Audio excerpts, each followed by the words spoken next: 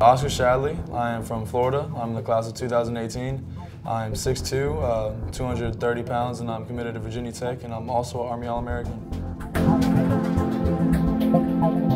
You know, with me, it's not really about pressure.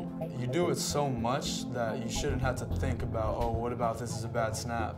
You go out there with the mindset of, I've done this 1,000 times, and it's just another rep in the books for you. You know, you practice your form all the time, you keep doing it as a consistent, consistent spot every single time, you'll be fine. And that's what I really think about when I'm snapping, just hit the spot, follow through, do all the form stuff.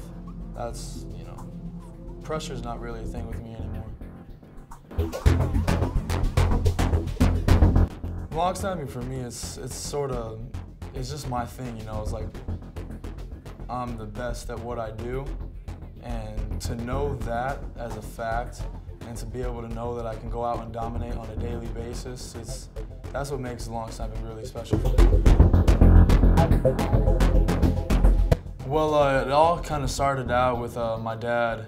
My freshman year, he sort of came up to me and he said long snapping could help me get into college. And found out Rubio had my first camp freshman year in November. It was a camp in North Carolina, and that's where it really all started off with me.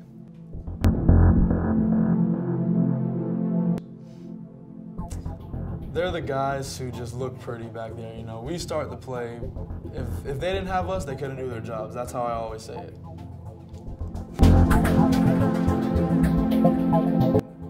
Rubio has brought him so much exposure to long snapping and special teams in general, especially with Chris Saylor. He's going to help out so many kids throughout their college and further recruiting than that.